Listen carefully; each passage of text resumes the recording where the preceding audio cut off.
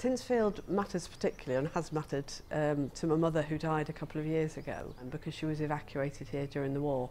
And she actually came back in her school holidays. She became quite close to the family, the Raxells, who lived here, and I think spent some of her some of her best teenage memories are from holidays she spent here.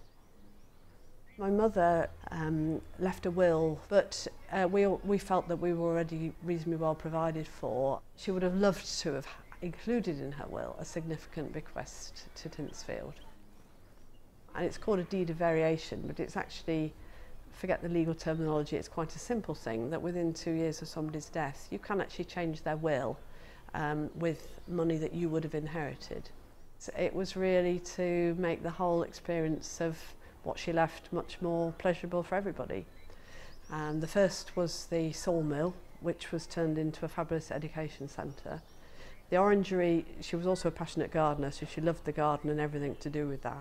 And then finally, this lovely veranda where the seats were no longer able to be used, so they've reproduced them and they've renovated all the tiles on the veranda. So the National Trust, you're very clever at really getting familiar with the kinds of things as possible funders you might like to see happen.